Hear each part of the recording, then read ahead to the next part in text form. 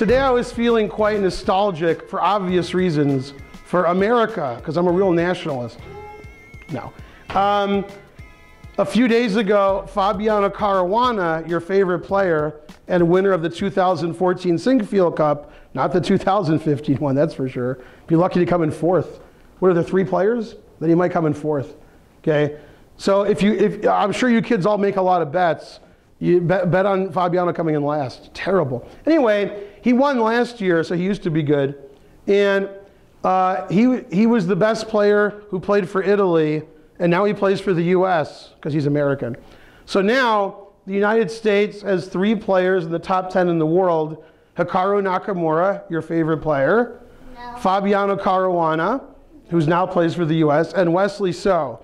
And they're all going to play in the Sinquefield Cup next month, even though it's not next month, but it's next month to you, so I did good. It's in August, and a little bit of September. And we had a lot of discussions about the Sinquefield Cup. I was talking to Magnus and Hikaru and the people who run the chess club, and I was like, dudes, my birthday's September 6th. And they're like, all right, the Sinquefield Cup will end September 5th. Okay, so that way I get to celebrate my birthday.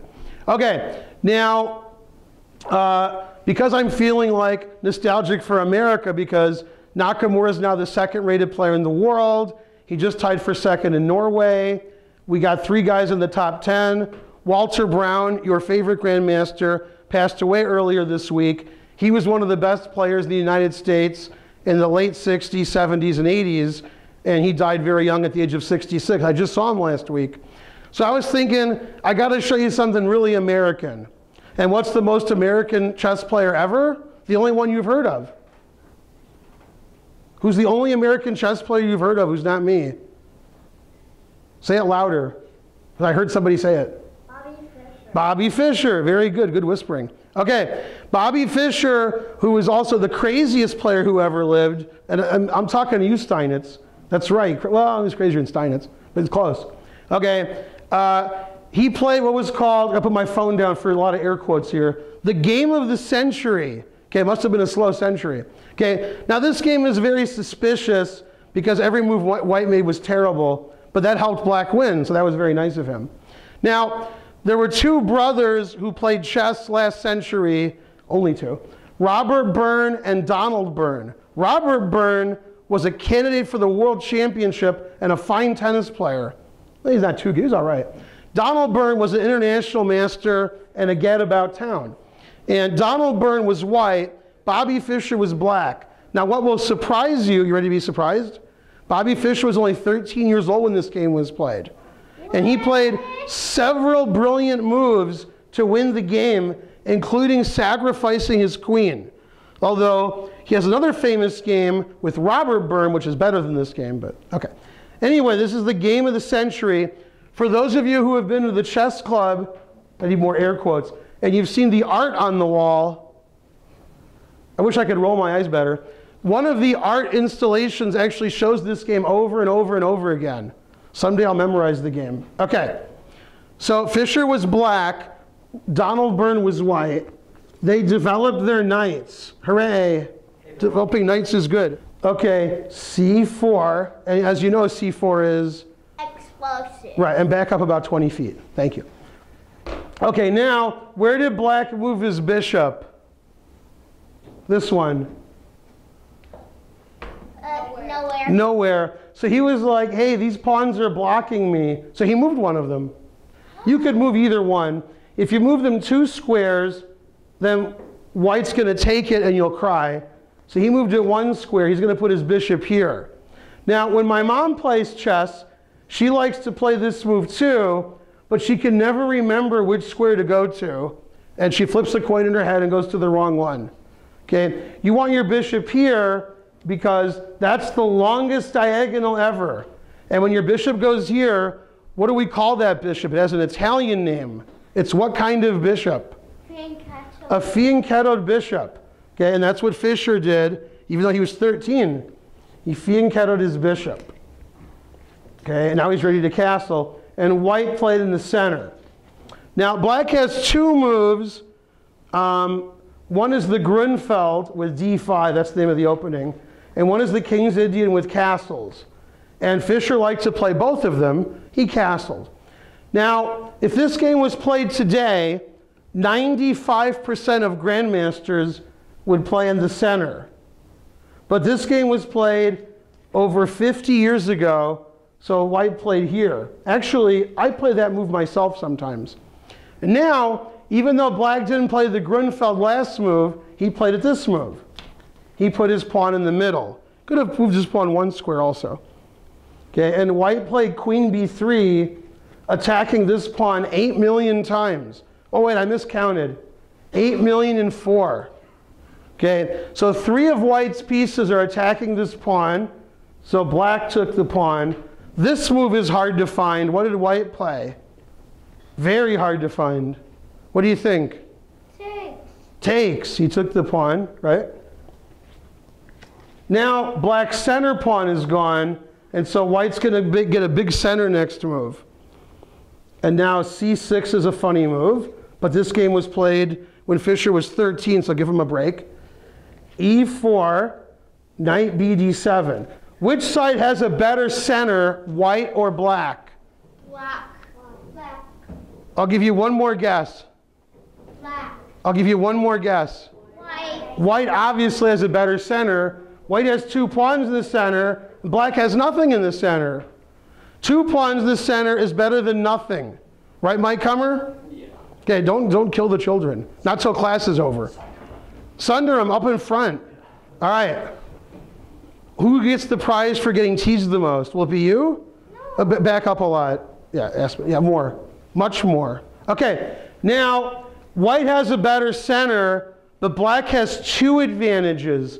Black castled and white didn't, right? And should you move your queen out in the opening, or should you move your bishops and knights? Bishops.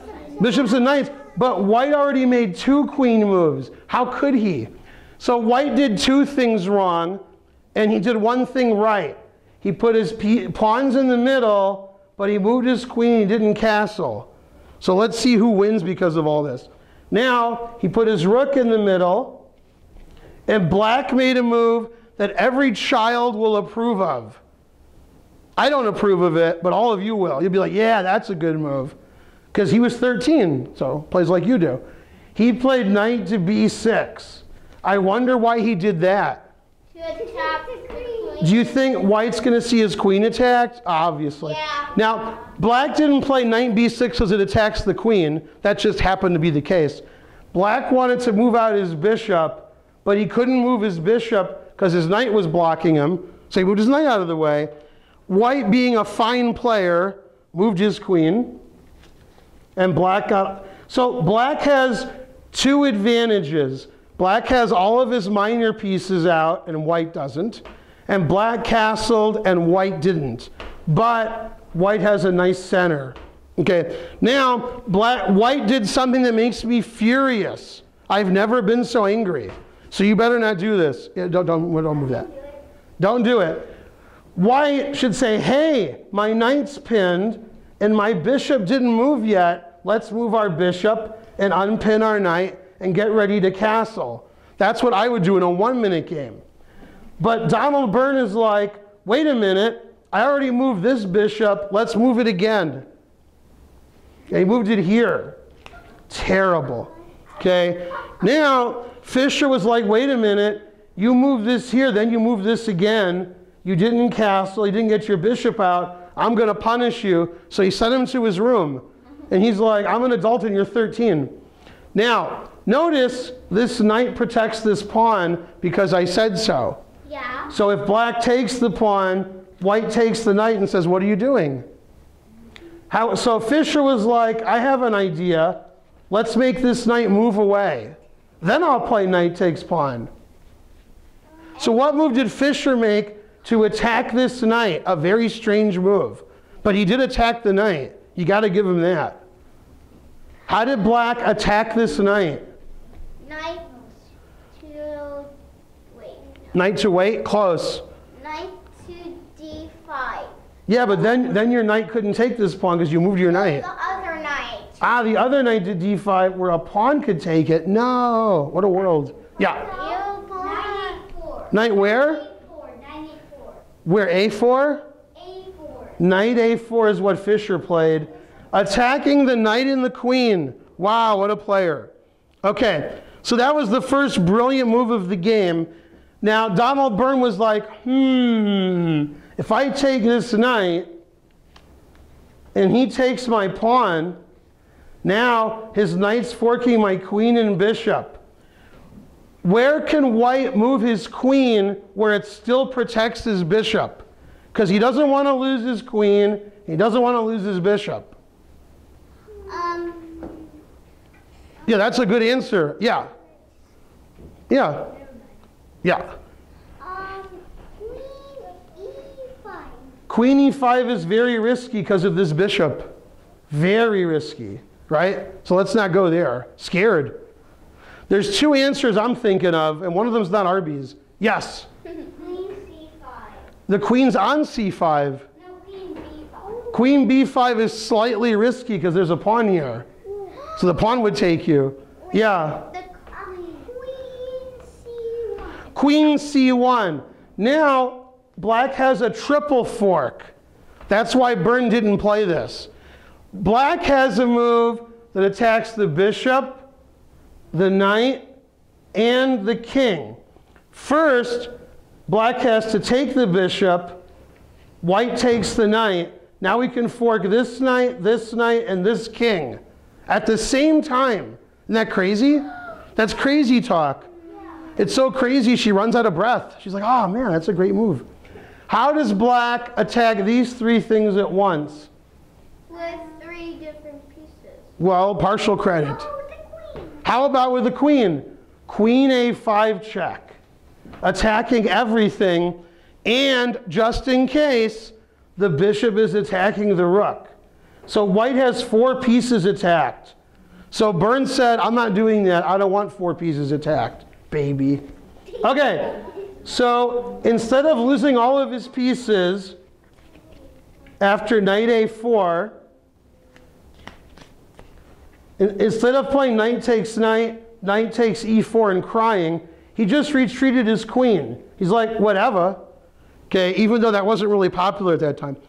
All right, and then after queen A3, black took the knight. That's why he played knight A4. Okay, and then white said, I'll take that.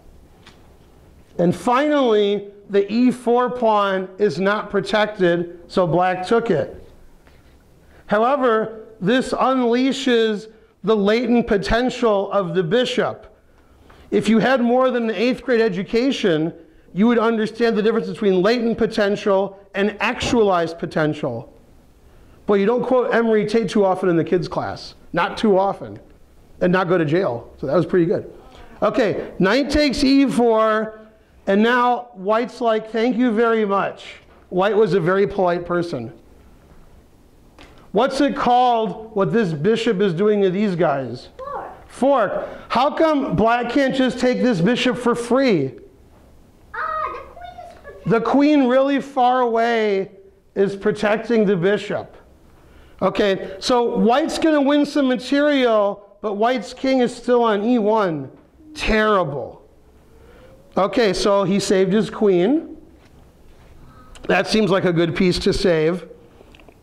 And instead of taking the rook, he developed his bishop so he could castle. Check. Okay, and then Fischer said, yum, yum, yum, yum, yum. I'll take that. Knight takes C3. Now, most of you are confused. You're like, why doesn't he just take the knight? Now, is the queen protecting the bishop anymore? No. So if I play rook to E8, pitting your bishop to your king, you're going to be very unhappy. Yeah, I know. Okay, so Byrne is like, I have an idea. I'm going to take your knight, but before I take your knight, I'm going to save my bishop, then I'll take your knight. And Attack the queen. And Fischer said, check. Because it's check. Did white castle out of check? No. If it's legal, he would have done it. Then white would probably be winning. But it's not legal to castle when you're in check, so he just moved his king. Okay, now you're going to see the most famous move possibly ever played ever. It's one of the 5 most famous moves in chess. Notice, white is attacking the queen, and white is attacking the knight. So white was pretty happy now. Okay, and this guy's like, wait a minute, I've seen this game, and he's raising his hand. You. No, I was trying to answer to the... Oh, whether you could castle out a check? That famous move. What's the famous move? Queen C2. Queen C2, that used to be on my shirt. Who played Queen C2? Somebody? I forgot. Yeah, I forgot too. Okay, now, in this position, black played the amazing retreat bishop E6, totally ignoring his queen. And white said, oh boy, I'm going to take your queen. And he did. And then he lost all of his pieces. But he took a queen. We're going to see how in a second. So let's look at not taking the queen. Let's pretend we take the bishop. Now, is there a white bishop there anymore? No. No. So black would play check. Notice how it's check. Yes. What would white do to get out of check? Move back to E1. Move back to E1? Man, I don't know about that move. Then black has the advantage because the game's over, right? That's checkmate. So I'll show you a funnier checkmate. White goes here, then we check him, then we double check him. Notice how the knight and the queen are attacking the king. If the king goes here, queen here, mate. Now you're going to see your favorite checkmate ever. After king here, black has a 2-move checkmate. The first move is awesome. Do you see a 2-move checkmate for black? What's the most awesome first move? Yeah. Knight to F1. You're 2/3 right. Yeah. Queen F1. Queen F1. Notice how the knight defends the queen. You agree. So the rook has to take, and now checkmate. Wouldn't that have been awesome? That's called smothered mate. Okay? Man, I can't make that joke because I actually will get fired. Yeah. All right. So, wow. If I don't make the joke, then you should make that joke. Okay. So instead of bishop takes E6 getting checkmated, exactly, Donald Byrne is like, oh boy, a free queen. Hooray for me. It's not free. That's right. So this bishop just went here, and he played bishop takes bishop check. Now, Fischer takes a piece every move. He's like, oh boy, I'm going to take a lot of pieces. Donald Byrne made the only legal move. Then he got put in check. Then he made the only legal move again. He's pretty good, right? Makes the only legal move.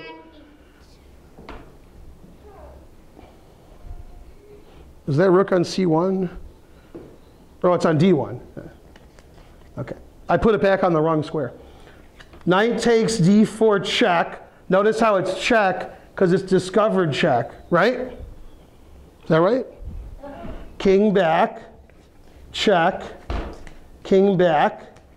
Oh. Knight C3 check. See, that's check, king back. And now he played a Zwischenzug. Instead of taking this rook, he took this bishop first, and now the rook attacks the queen, and the knight attacks the rook. Okay, so white's pieces are disappearing. He played queen here, and he's like, you take my rook, and I'll take your bishop. That's fair. And Fischer's like, you can't have my bishop. Rook A4, defending his bishop. And the guy's like, all right, I'll take a pawn. And then Fischer's like, yum, yum, yum, yum, yum. Now, let's do some counting. White has an extra queen. Remember, white took that queen? How many extra pieces does black have? Who has more rooks? Almost a whole set. Yeah, almost a whole chess set. Black has 2 rooks, and white has 1 rook. They have the same number of knights, and black has 2 bishops. So black has an extra rook and 2 extra bishops. Now we're going to vote. Okay, you can pick one of 2.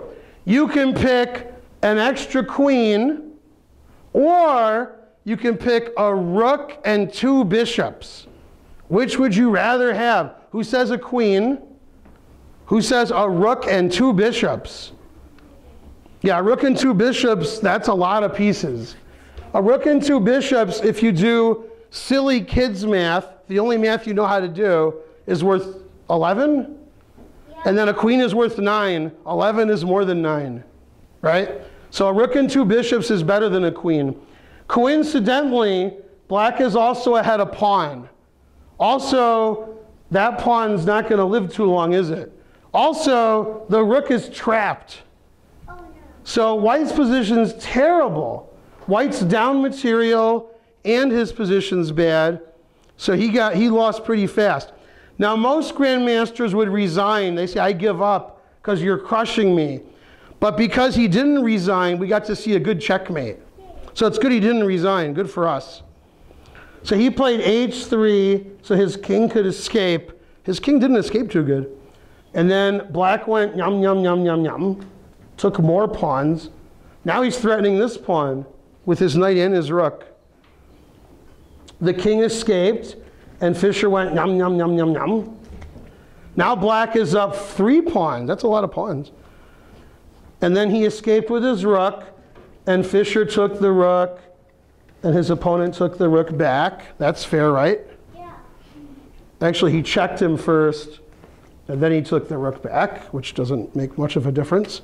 Now, black played in the middle, eyeing this pawn over here. The knight went here, and the knight went in the center. Boy, Fischer's good at playing in the center. Knight to e4, queen to b8. Now, some of you are confused. Some of you. You were like, wait a minute, doesn't this bishop attack the queen and the king? That looks good, right? Yeah. But it's not possible. Because the queen can take the bishop. No, because the queen can take the king. Yeah. If queen takes the bishop, I'd be pretty happy. Yeah. So the bishop is pinned, it can't move. So Fischer's like, hey, my pawn's attacked, I'm going to save it. Okay, then they block their pawns up so nobody can move their pawns. That's fair. And Fischer really wanted to play here, but the queen pins his bishop.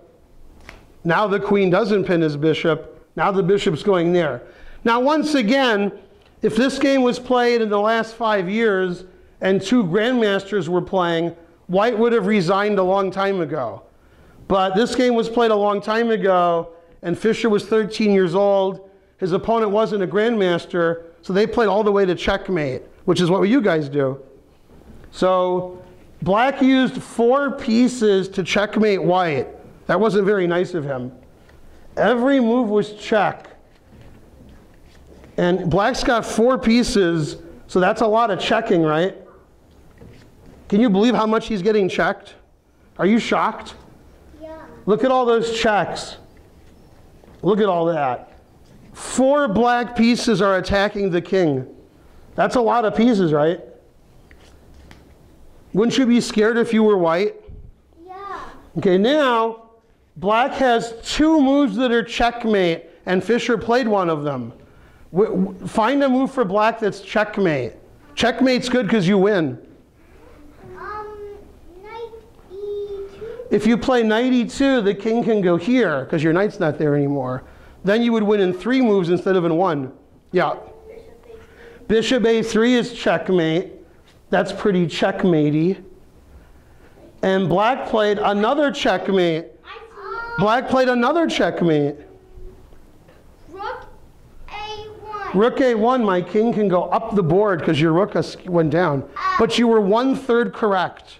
1/3? Yeah, you got the rook part right. Now I c2. Rook c2, almost as good as the greatest move ever, queen c2. I don't know where that came from. But rook c2, checkmate.